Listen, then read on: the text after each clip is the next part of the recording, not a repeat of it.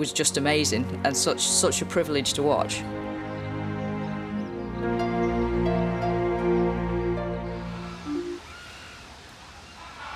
It's been 5 days since Sulawesi macaque Lisa gave birth to baby Han.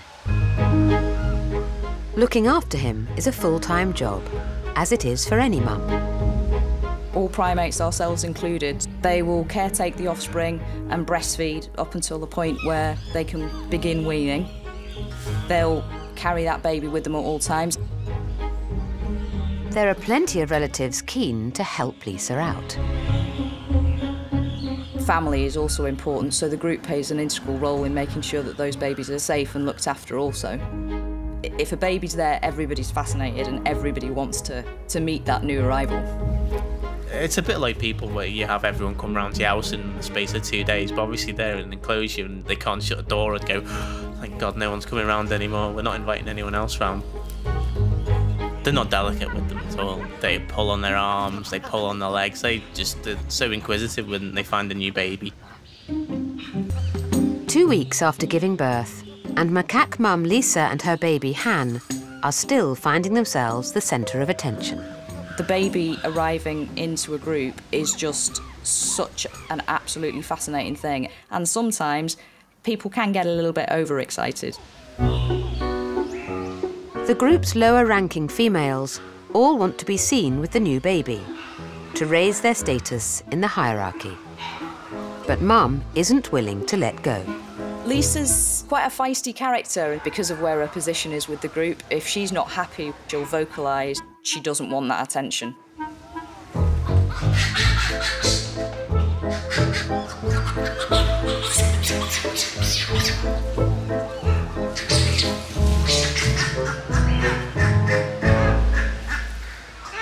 With tempers rising, Lisa needs a rest and a babysitter she can trust.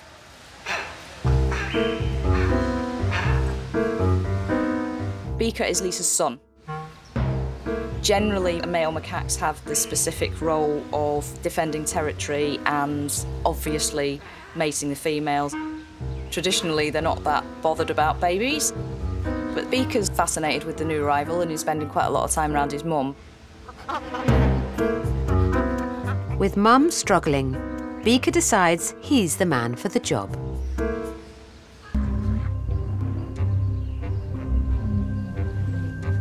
Like all mothers with young, Asha is at her strongest and most formidable right now.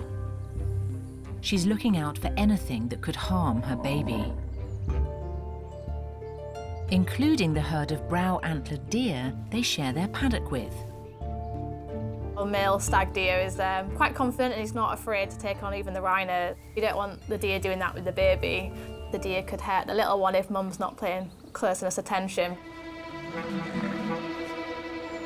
He's a typical male deer, isn't he? Yeah. He's got an attitude when he's got his antlers. He likes to think he rules the paddock.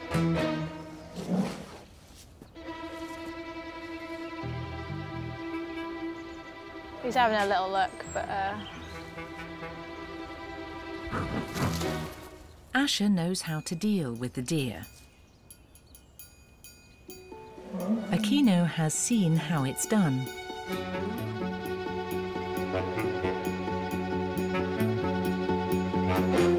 Perhaps not yet. But the biggest danger in the paddock for Aquino could really test his mum, because it's the one thing that Asha loves best: the pond. Asha obviously goes in the pool a lot. We know that she's at some point going to go in. What's Aquino going to do? He is a rhino, he should know how to swim, but our main concern is, once he gets in, how's he going to get out?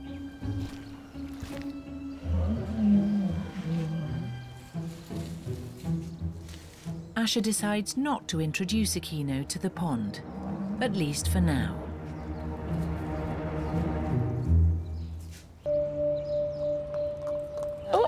Oh, come on then. Come on then. Give it a poke it with a stick. He was a bit anxious at first. You saw him come up to the cobbles and then back away.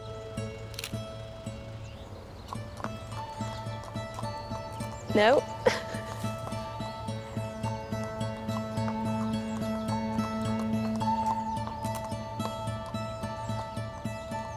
Yay!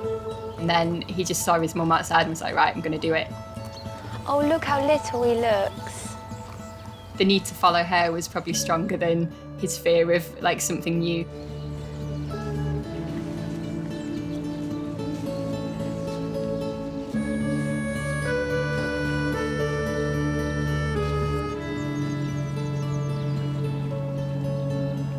So nice to see him standing out there with everyone.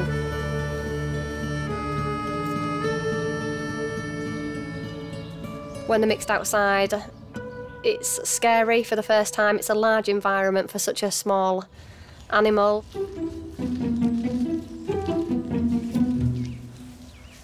I think you're constantly on edge because every little movement he makes, you're like, oh God, I hope he doesn't slip. Oh, I hope he's gonna right himself. There he goes. It's nerve-wracking to watch a giraffe run for the first time because the legs are all over the shop. They're not sure where the brakes are. They go running out, not know when to stop, and normally if one sets off, they all go crazy.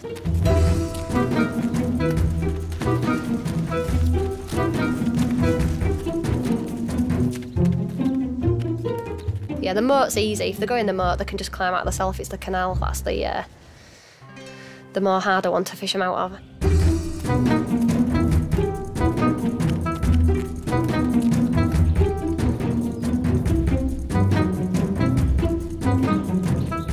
I was a little bit concerned at first because I didn't know why he didn't want to go outside, but to finally get him outside, you know, it's a great achievement, it's a success.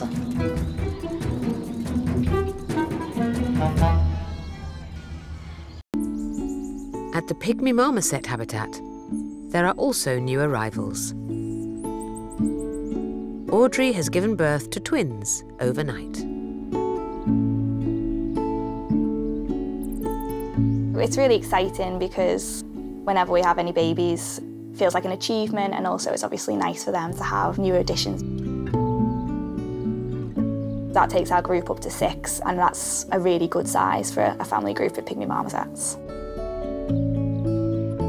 The babies are Audrey's 5th set of twins. I mean, they tend to have twins because the survival rate of offspring is quite low. It's about 25% in the wild. So it's really important that the mum keeps hold of them, carries them around. They need to be with her 24/7 because they're completely helpless when they're born. Audrey needs to carry the babies for at least 8 weeks. They're not massive, but obviously neither's Audrey, so it is a lot of weight for her to carry around. Even in the safety of the zoo, the twins will be extremely vulnerable in the first few weeks of their lives. With the 5 sets of twins that she's had here, we lost a set of twins. And then we had a set for about a month, and then one of them died, unfortunately. Scamp was originally a twin, but unfortunately she lost the other one. It was quite healthy, I think, until about 10 days old, and then it just dropped down dead. We just came in one morning and he was on the floor. Maybe if they've jumped and knocked him and he's fallen, that's, you know, what's most likely to have happened, really. They're both clinging on well at the minute, so hopefully we're going to get 2 healthy little babies. Aww. When the babies are born, they weigh about 16 grams, so you can imagine just how small and delicate they are. There's always risks.